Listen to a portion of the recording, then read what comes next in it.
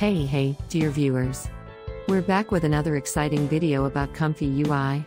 Today, we've got something really special for you. Our master Murphy has made some exciting improvements in the Inpaint section of the workflow. And you know what? He's even integrated the Fooocus Inpaint. Sounds exciting, right? Let's dive in and see what he's prepared for us. Look what we have here, the good old red error message.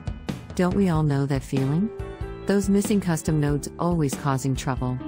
But don't worry, we'll fix it in no time. Let's take a look at where exactly the nodes are missing. Well, as suspected, all the missing nodes are only in the Outpainting group. Today, it's made easy for us as we simply use the manager. Just watch and see how straightforward it is. Select Install Missing Custom Nodes. Here is the link to the developers page.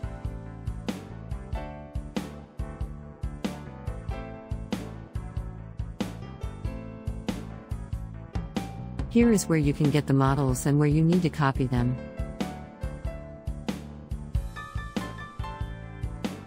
Alright, let's download these models here.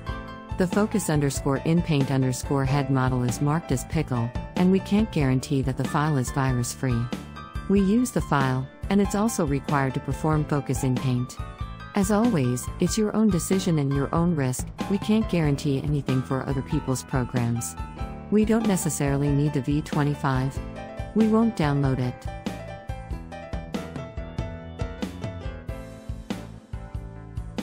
Let's go back to the developers page and see what other models we need. Here, you can also see examples, workflows, and an explanation of what we can do.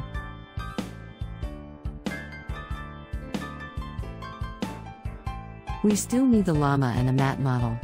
You can either get both, or just the FP16 model, which still yields good results. The models need to be placed in the Models/Inpaint folder.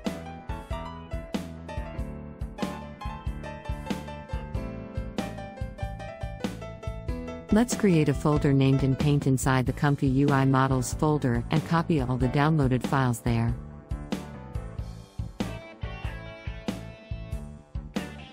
Let's quickly install the custom nodes and restart ComfyUI.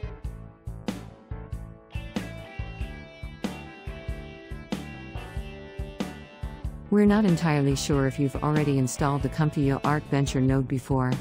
So, let's quickly show you where to find it in case you haven't yet. Let's turn on the display of nodes in the manager to do that. Now you can see exactly which custom node each node belongs to.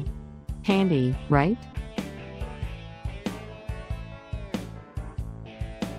Do we have the name? Now let's search for it in the manager. Normally, this node should have been installed along with the missing installed nodes at the beginning. We just wanted to show you the information again. Even though the developer hasn't written much about it on their page, the things they've programmed are quite useful.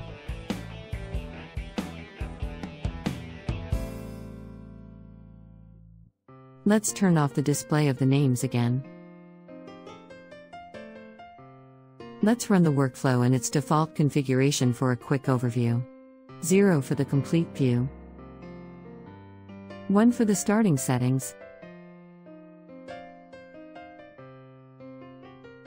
3 for the prompt.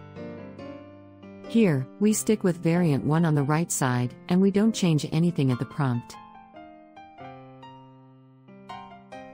4 for extra conditioning. We don't use that, so we leave it at 1. We've explained what you can do with it in the previous video.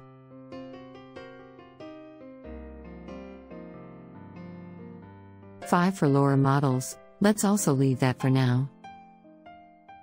6 for ControlNet models, we're also not using that for now. 7 Control Center. Here we want to activate the inpainting. Alright, let's hit push the button to get things started, but for now, without any extra tools.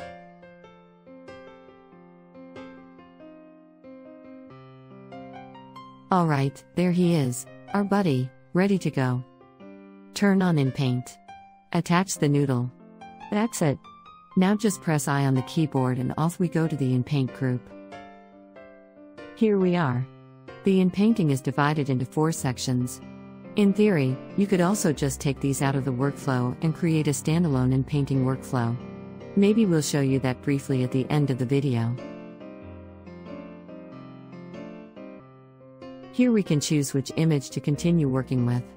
1 for the image from the workflow, and 2 to directly load an external image here. Additionally, if we want, we can enlarge the image to achieve better Inpainting results. However, keep in mind that we are limited by VRAM. Just try out what works best for you.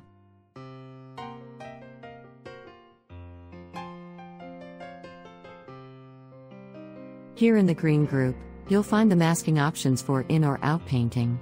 We have provided 4 different variants. Variant 1 is rectangular masking based on values. Variant 2 is manual masking, which we use the most. The 2 red nodes are not connected so that the workflow encounters an error, allowing us to manually mask, and then we can reconnect the nodes to continue working. With Variant 3, you can activate text-based masking, which works quite well for faces, for example. With Variant 4, you can activate masking for outpainting. You can enlarge the image using the values. Here, at the top, you need to set which type of masking you want to work with.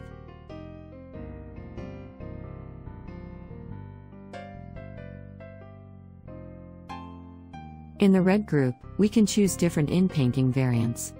There are various options. We simply use the standard model. Then we have to leave both values at 1. And it's best to add differential diffusion to it. With this, we can turn any standard model into an Inpaint model. Sometimes it works quite well, sometimes less so. We included it more for completeness, but we're not big fans of it.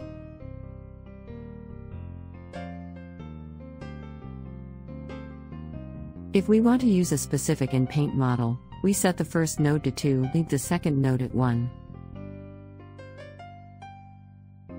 If we want to use the old Unwanted Inpaint model, which we showed you in our first Inpainting video and still considered to be a brilliant Inpaint model, we switch the first node back to 1 and set the second one to 2.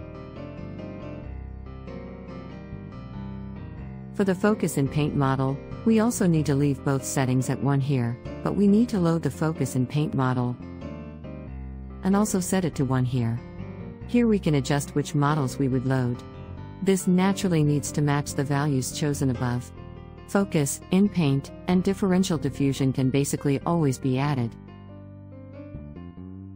This activates the checkpoint loader for an additional Inpaint model. Here we've loaded the Juggernaut Inpainting model. Where to get it, you've seen in our first Inpainting video. And here's the UNet loader for the UNet Inpainting model. Here we use the VAE and the clip from our standard model in the Start group. You can get that most easily through the manager. Let us show you briefly.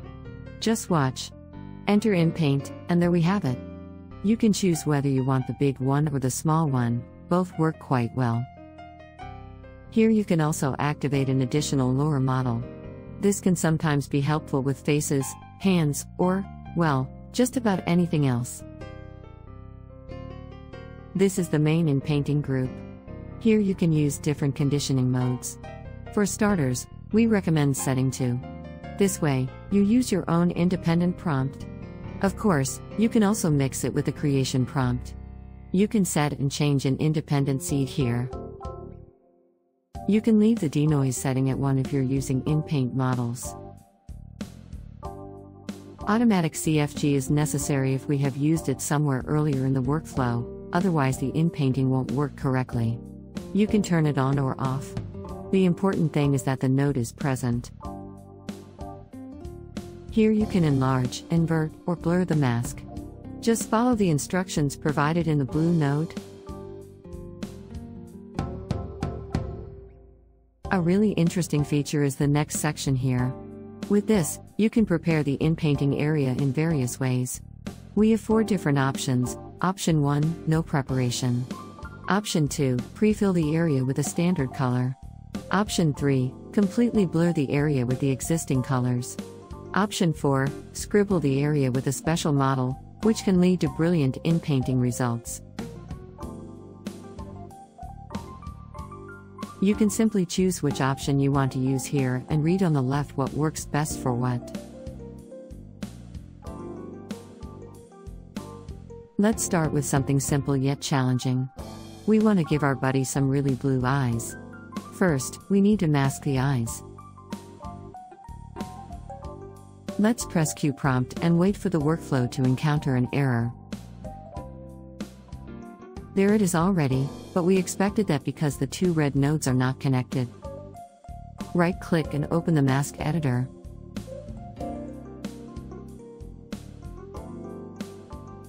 There we go. Bam, the eyes are masked. Alternatively, the SAM detector could also be an option. Now, don't forget to connect the red nodes. Now, let's just leave everything turned off and see how Inpainting works with just the mask preparation, without any special models. The only prompt is blue eyes. You can see how the different masks are prepared, just like I described earlier.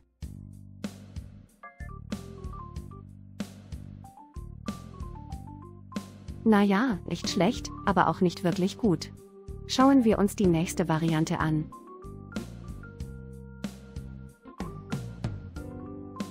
Alright, let's add in the differential diffusion.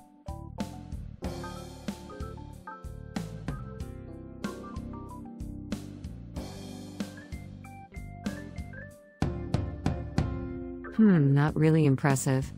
Maybe it works well for specific cases, like Olivia showed us with the glasses. But we're not really convinced by it.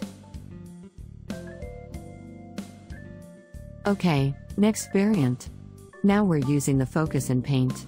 Also with the standard model.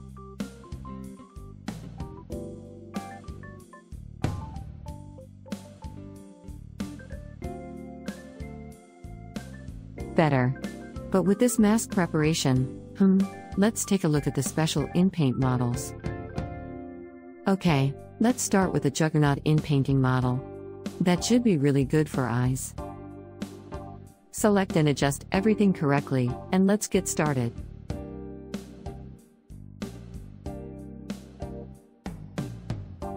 Damn, that didn't work. What the hell is going on here? An error message? I don't get it. Alright, let's take a calm look and see where the mistake might be. Maybe we made a small error somewhere. Ah, there it is. We selected Fooocus Inpaint, but the focus model is disabled. That can't work. But we don't need Fooocus Inpaint anyway, so just set it to 2 here, then it should work.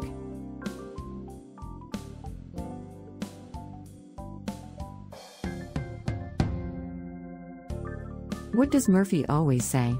As soon as you do it right, it works.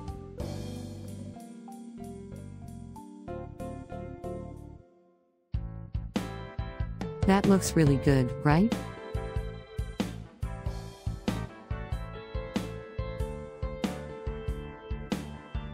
Alright, let's give the unwanted inpainting a try now.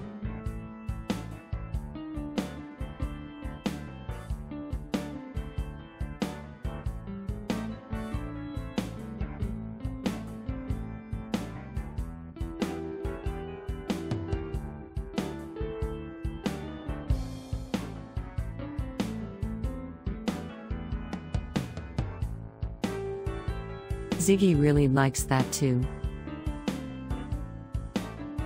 Attention! Fooocus Inpaint plus an Inpaint model is too much. So always pay attention to the settings.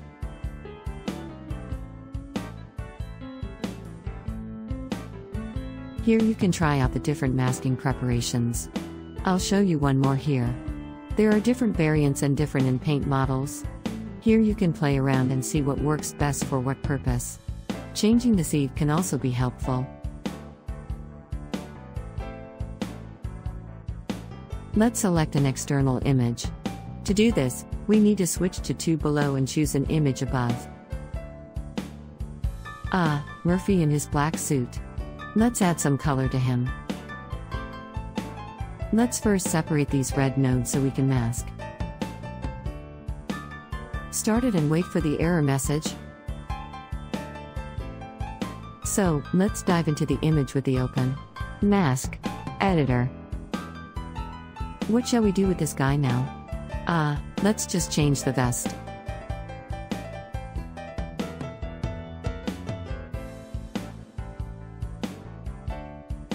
And next, attention, attention, attention, don't forget to reconnect the red nodes. Let's just leave everything on Fooocus Inpaint for now, and here comes the red vest. Fire away for the next round. We'll speed up the video so you don't have to watch the failed attempts for too long. That's a fail, Murphy would say. This looks really crappy. Alright, let's try a different mask preparation. You already know what this mask preparation and this inpainting method are good for. Holy crap. We can't use that now. Let's quickly try the next variant. Oh boy, different, okay, but not better either. We need to switch the inpainting method. We could of course go through all the other variants, but you're welcome to try them out yourselves. We're not saying they're not useful. There are always use cases for each method. But for what we're doing here, it's clear that unwanted inpainting is the best choice. Alright, let's try using the masking preparations from the other direction, all 4 times. Well, that looks much better already.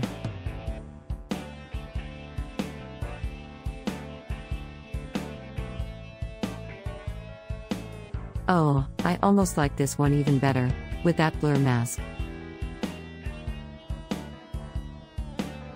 Masking preparation using the quick preparation model.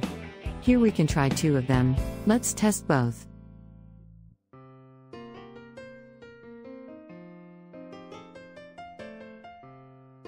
Good. Really good. Okay, and now the other one.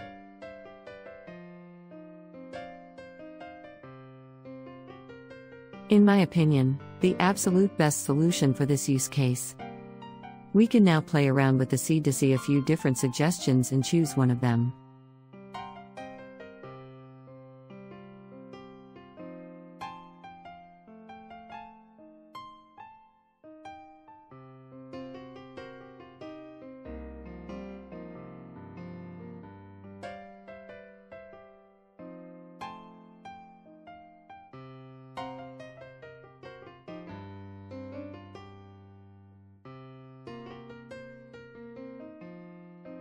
Now, let's show you where Fooocus Inpaint shines and take on another challenge. We'll take an image from Murphy's picture book, a beach scene. We want to add a palm tree.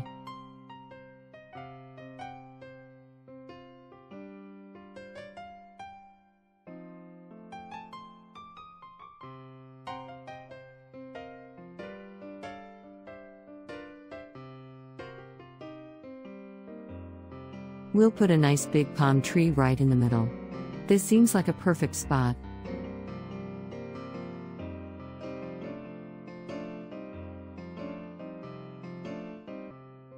Of course, we first have to connect the red node so that we can continue. Let's run the unit model again so you can see what it's not suitable for. Quickly add palm tree to the prompt.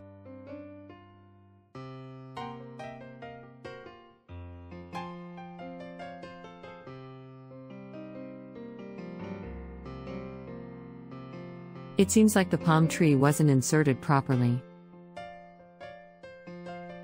Let's give variant 2 another try. It's one of the best options for these requirements.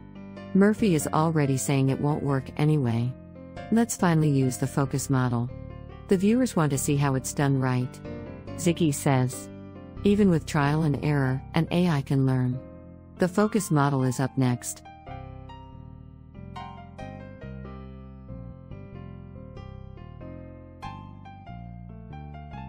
Alright, our master was right again. Let's switch to the focus model.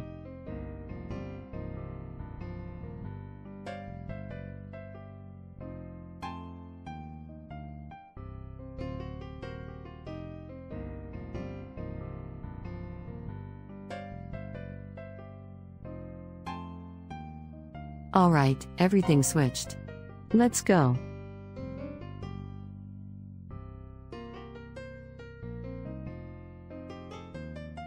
Okay, a palm tree is shaken in there. Wow, okay, das ist also Fooocus Inpaint. Coole Sache.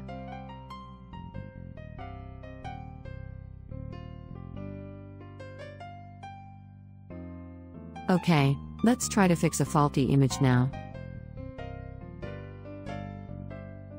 Alright folks, here we have the girl with 3 arms. One hand isn't right, and we're turning the butterfly into a balloon. Also, we'll spruce up the face a bit more.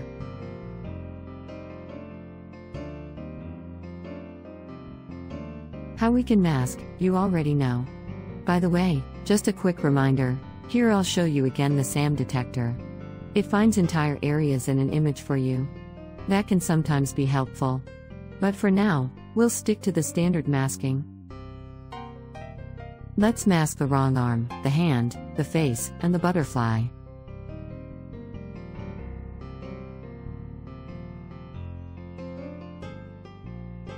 Let's adjust the prompt and get started.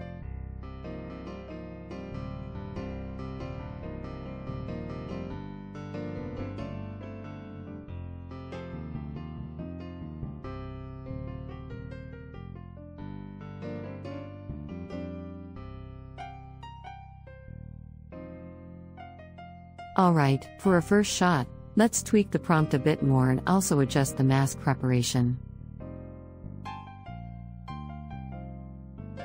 Clip G. Perfect painting of a beautiful smiling girl with a cute face, holding a big red balloon in her hand. Clip L. Painting, girl, cute face, red balloon.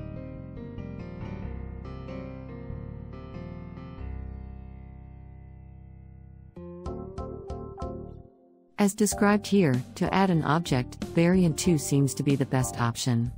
And here set it to neutral and then choose 2.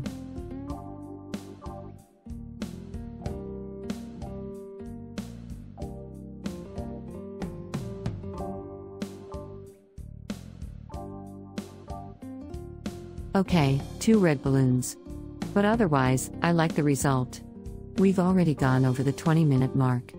We'll quickly show you a variant for outpainting, how to extract the inpainting as its own workflow. Promise, we'll make a short video next week, but today, that's too much for us. Okay, outpainting. What image should we use? Okay, Murphy in the castle. Let's give him some legs, grinning. What am I doing? I can't concentrate anymore. Outpainting. We want to do outpainting.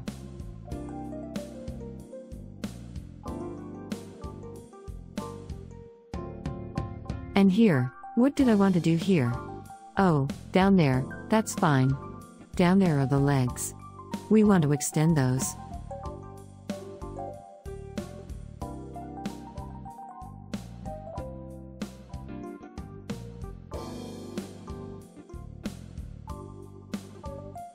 Here, I'm going to go with 4.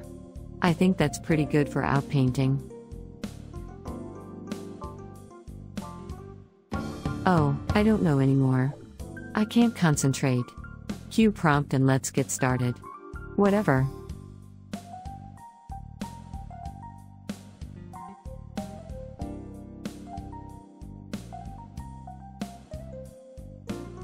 Here you can see how the masks are prepared. I think choosing 4 was a good idea. Huh? What's this? Oh, I didn't adjust the prompt at all. Well, I guess it's going to be a red balloon now. You can tell I'm at my wit's end. But hey, the picture still looks good. Look at those legs. Murphy's got some fabulous legs now.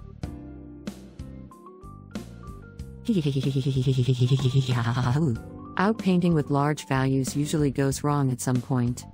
That's why you should do outpainting with a few steps. Let me quickly show you how that works. Now I have a little problem. I don't have a preview image where I can copy something from. I need to adjust something quickly. Just watch.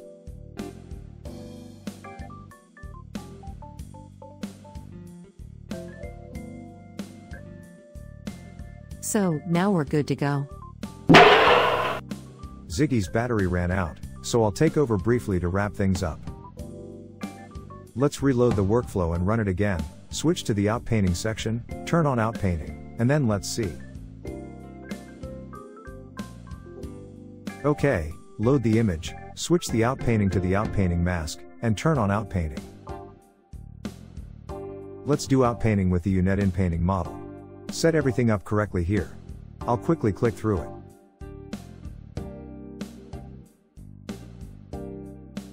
We don't need to make any changes here. We can leave it as standard. The prompt can be completely removed.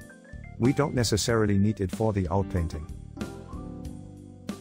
Mask optimization to 4, that's fine, let's leave it like that. Let's get started. Oops, I forgot to switch. I'll make up for it quickly and stop the workflow. Alright, let's start over again.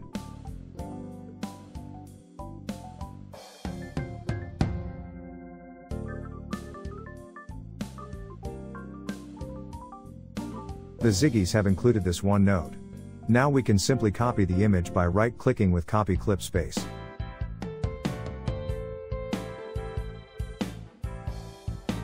And up front, paste it in with Paste Clip Space. And on to round 2.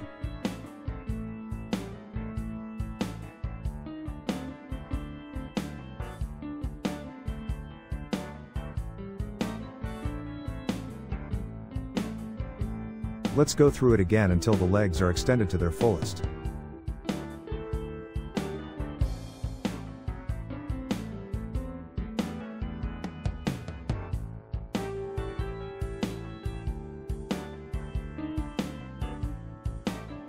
That's it for today. I hope you enjoyed and saw how awesome outpainting can be in ComfyUI. If you liked the video, please leave a like and/or subscribe. That would make us very happy. Bye, take care, see you soon. And then we'll also have the promised standalone and painting workflow.